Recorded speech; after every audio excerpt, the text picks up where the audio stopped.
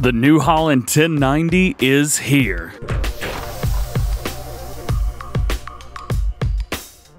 What's going on, everybody? DjGoHam here. Welcome back to the channel. Hope you guys are having a great day. We've got new mods today. We've got a brand new slurry spreader. We've also got the new Holland 1090. Oh yeah, I know you guys have been waiting on that. We've also got a new Brussels inlaid bucket. Got a field roller. That thing's pretty sweet. Also have the DCreator subsoiler. That is very interesting. A fertilizer spreader. We've also got some placeable water points, so you can put some placeable water points down on your farm. You should not be there. We've got right here the wooden support and storage.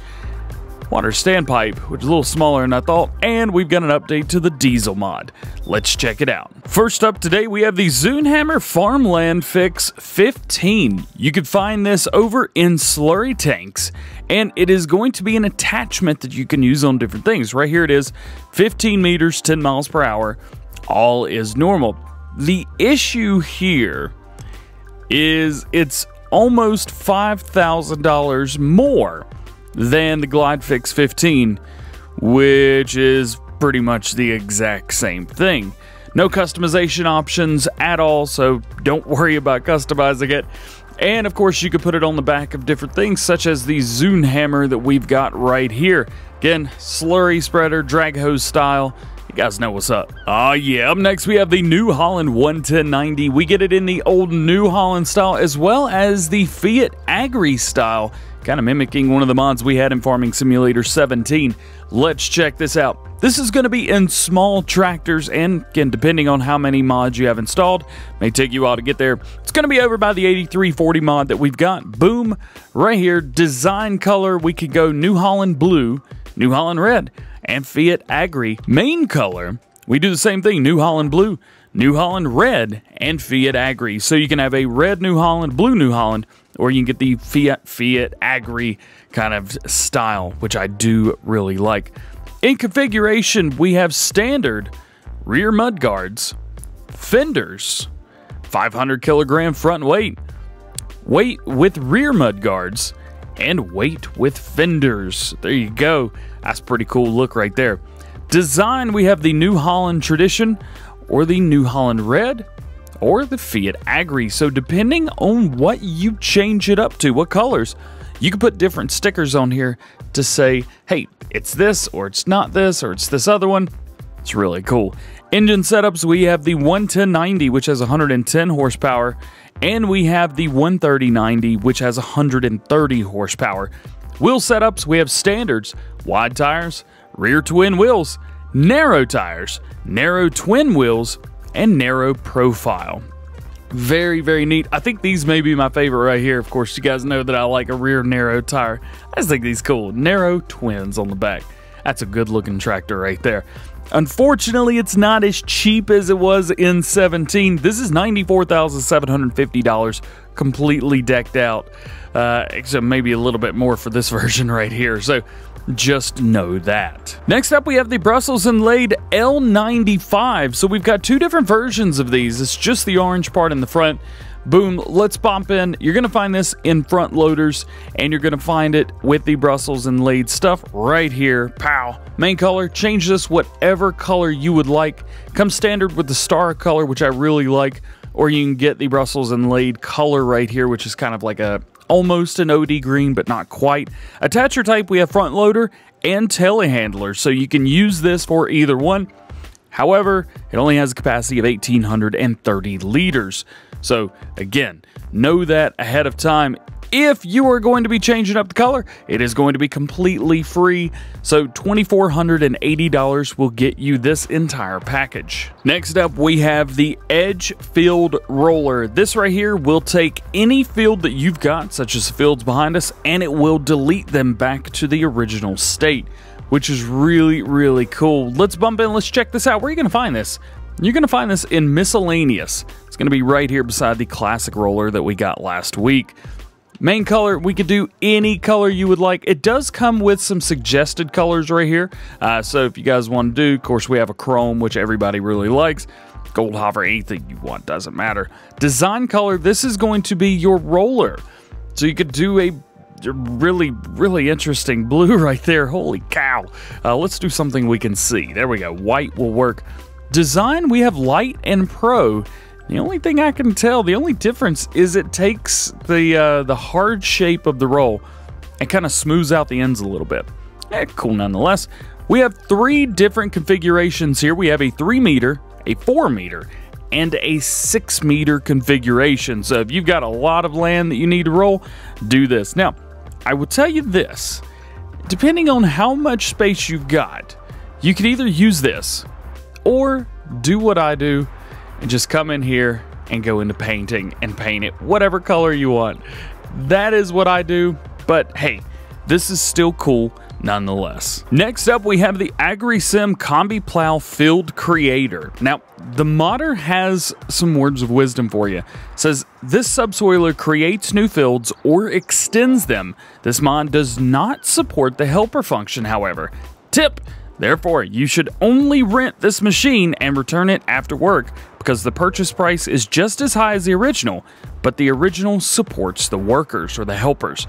So do keep that in mind if you are going to be using this. I find it interesting that it's like that. However, it just kind of is what it is. Let's pop in. I'm going to turn on the help window and we're going to see exactly what we can do here. So we can allow create fields or limit to fields. So we can turn that on or off. However, hire helper is not an option. So again, do keep that in mind. Where are you going to find this? Well, you're going to find this in tools and in subsoilers. And it's going to be right beside the original. Same price and everything. It's exactly the same. However, you just can't use a worker. No customization options either.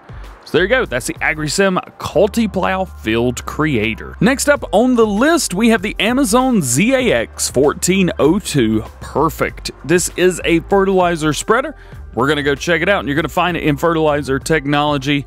Boom, right here. ZAX 1402 will do solid fertilizer and lime. It costs $9,800, not $1,980. It is an 18-meter working width, 12 miles per hour, and a capacity of 1,750 liters.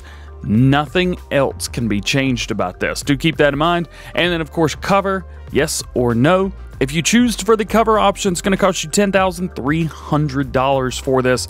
It does come with the wheels on the bottom. I'm not sure which colors other than just like a stand wheel. There you go right there. Otherwise, the same functions of this are exactly the same as every other solid fertilizer and lime spreader. Next, we got these guys right here, the water trigger decoration pack. I like these. I really like these big time. And I'll explain why, because look at this. You can place these anywhere you want. These are placeables. Even this pallet right here. Can't move it, but it's a placeable. And the well right here. It's a placeable. These are water triggers. These are so cool. Where are you going to find these? In placeables, in decoration, and then of course you just kind of have to go through until you find them. I have way too many placeables installed right now. Here we go. Here they are. Well with triggers, $1,340. Water container with trigger is $420, and the cistern or the water pallet is $2,048. These are going to be perfect, especially over on Peterville where there is no water trigger over by the animals.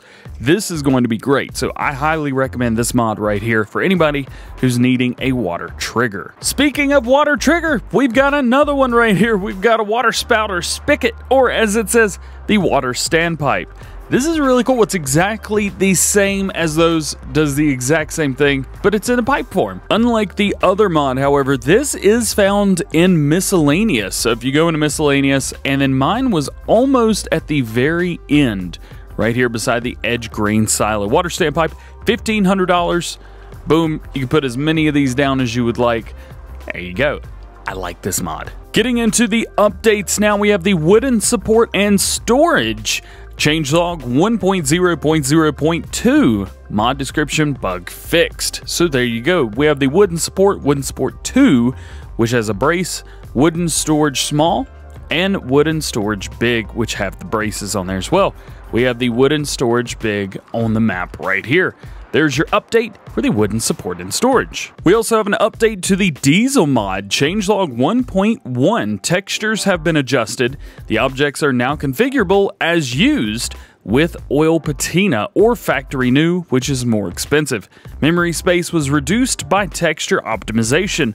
The mod description version was adjusted for the update 1.4 to version 44, which should improve the performance a bit. Patina is a Latin term meaning thin layer. At least that's what they say, so let's pop in and check it out.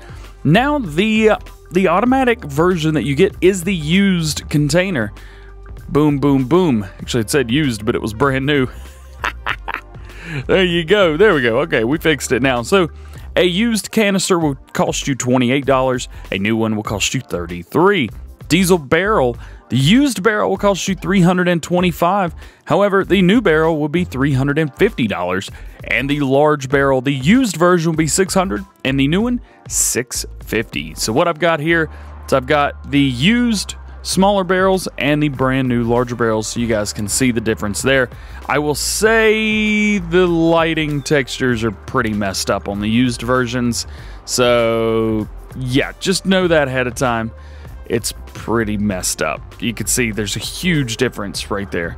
That should not be like that, but it is what it is. We've got an update to Willaminia Forest, fixed farmland issues that didn't let you buy parts of the land around the map border, fixed floating markers at the grain sell point, fixed floating objects around the sawmill, fixed the barn sell point so it works better with trailers unloading grass, fixed all floating trees, most were around the grain building, moved trees away from the map border which were stuck in the collision wall, and reapplied the bushes so they are more spread out and not on the pathways. So, if you guys are playing on Willaminia Forest, make sure that you update. We've also got an update to the Contractor Mod for PC. It added the Portuguese or Brazilian translation. So, if you guys are playing this, also make sure that you update it. It is a very interesting mod where you don't use tractors. You choose people, and it's kind of creepy because they just stand there and stare at walls. Regardless, there you go. Well, guys, that is going to be it for today. I hope you've enjoyed. If you did, please drop a like. If not, please subscribe. If you have any questions, drop those down in the comment section below and let me know which one of these mods is your favorite. Mine is this right here, the New Holland 11090, or as I'm using the biggest version of the 130. By the way, it says gears, just letting you know. Really cool. Anyway, that is it for today. Hope you have a great day. We will see you later. Peace.